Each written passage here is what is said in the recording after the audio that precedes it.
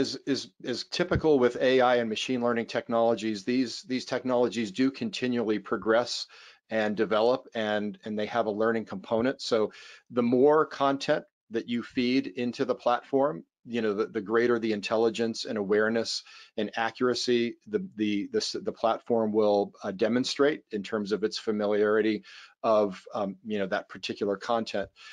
In addition to that, in terms of just the organic learning that the platform will develop over time, we do also have the ability to import external data sets in terms of, say, lexicons of specific you know, personal pronouns.